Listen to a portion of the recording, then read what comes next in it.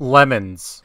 In popular culture and movies, I'm sure you've seen lemon juice be used to convey secret messages. You see it? No, not exactly. What do you mean, not exactly? Well, during the time America's founders were redrafting the Articles of Confederation, something quite unique happened. On September 15, 1787, 2 days before the Constitution would be completed, the group of influential Americans found themselves in a sour situation. The British had stopped exporting ink along with sheep's wool and Bibles. They could have gotten the ink from another country, but unfortunately, party boy Ben Franklin had spent every last penny in France on hookers and blow. In a last-ditch effort, Ben Franklin pulled out a bottle of lemon juice and got to work writing the final lines.